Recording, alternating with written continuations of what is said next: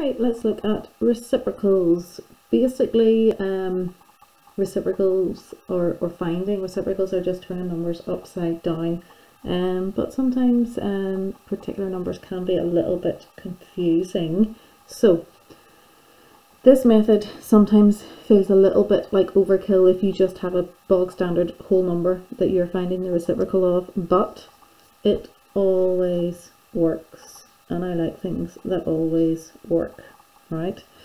So if you have whatever number it is and you write it as a fraction in the form a over b, so say for example your number was 3, 3 as a fraction is 3 over 1, then if you just turn your fraction upside down, that will be the reciprocal.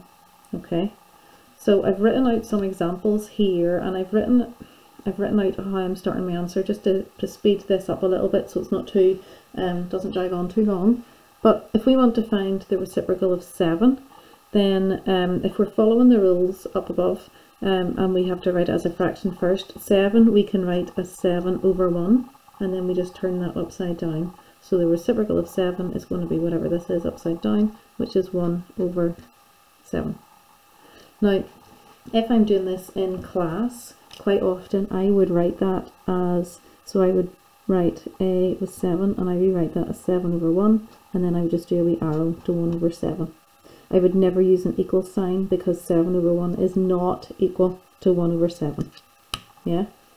But for now I'm going to stick just with writing this sentence. Okay? So 3 over 4 is already in the form a over b. So the reciprocal of 3 over 4 is 4 over 3. Now, I wouldn't really leave that like that. I would change that into a mixed number. So that's 1 1/3. 1.4.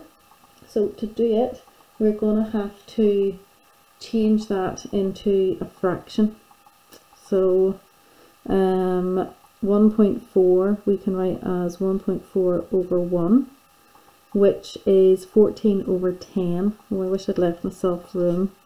Let me see. 1.4 over 1, I would rewrite that as 14 over 10, and then I can change that by turning it upside down, 10 over 14, which can simplify down to 5/7. Hopefully that was clear enough. If I was doing my little arrow method for that, I'll do it, I've got room down at the bottom of the page. If I was doing the arrow method, I would be writing 1.4 over 1 equals 14 over 10 goes to 10 over 14, which is equal to 5/7. Yeah, I think that's a little bit clearer. And a wee sneaky one here at the end. 0, the reciprocal of 0 is, it's impossible, so we would write undefined there. So the reciprocal of 0 is undefined. You can't divide by 0, it just gives you infinity. Okay. Another little fact which I forgot to write down here is that if you multiply a number by its reciprocal, you will always end up with 1.